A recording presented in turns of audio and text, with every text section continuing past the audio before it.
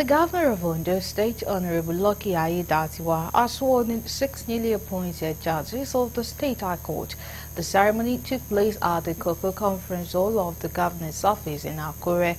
The 6 newly sworn-in judges are Honorable Justices Adebisi William Delmi, Adiola Olufunke Adegoroye, and 4 others.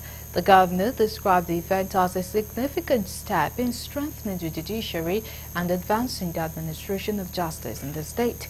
Governor Aiyedatiwa also acknowledged the efforts of the Chief Judge of Ondo State, Honorable Justice Segun Ayedun Odushola, for his leadership in ensuring a significant increase in the number of judges, thereby reducing the workload of the court.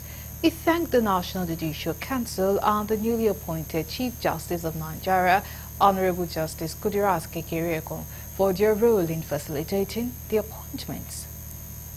Must emphasize that you have been specifically identified in your various sectors of legal practice for your diligence, meticulousness, and appreciable knowledge of law.